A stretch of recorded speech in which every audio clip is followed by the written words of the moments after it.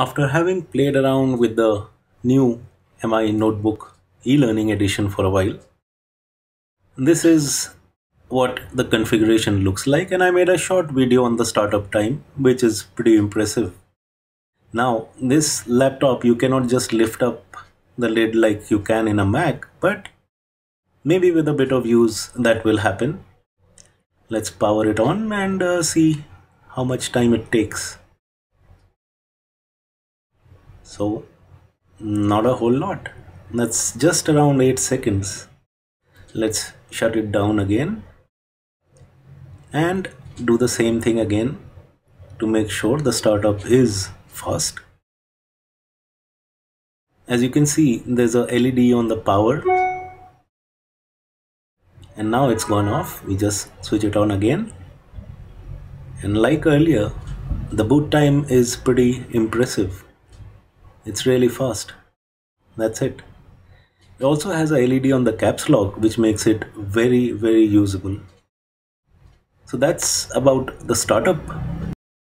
The other good thing about this notebook is that the touchpad is a precision touchpad, which means that you can use all the gestures and taps possible.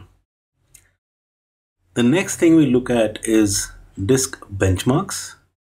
The internal SSD is pretty fast, and I get almost half that speed on an external SSD, but that's maybe because it's formatted for the Mac and using a different driver.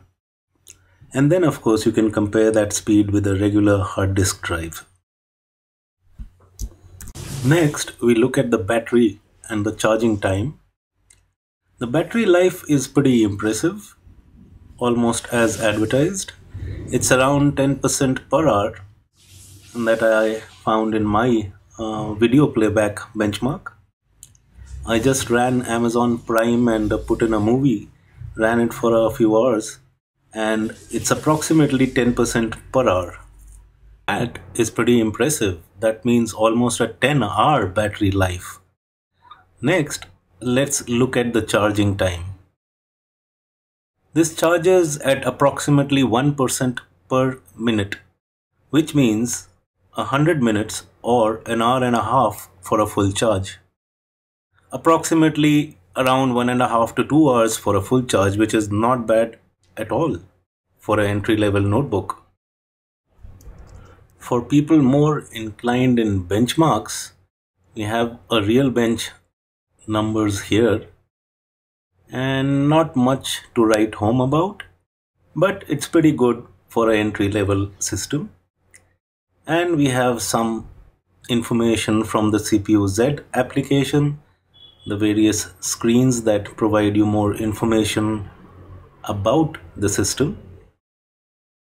And once we are done with this, we'll come to the conclusion that I have reached so far. To conclude, the system has a great screen for this price point, a full HD, as you can see in the system information as well. A precision touchpad, great battery life and fast charging. I would not recommend this for any gaming or graphics use.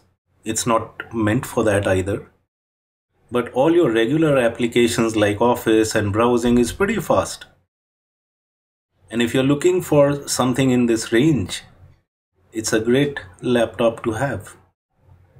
That's my current conclusion, and it's worked perfectly well so far.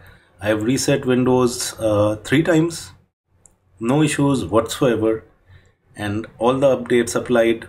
I've tried a couple of tablets as well. Everything seems to work as expected, and with two USB 3 ports, extending this notebook is a simple thing. So overall, a good buy. That's it for now. Have fun till the next one.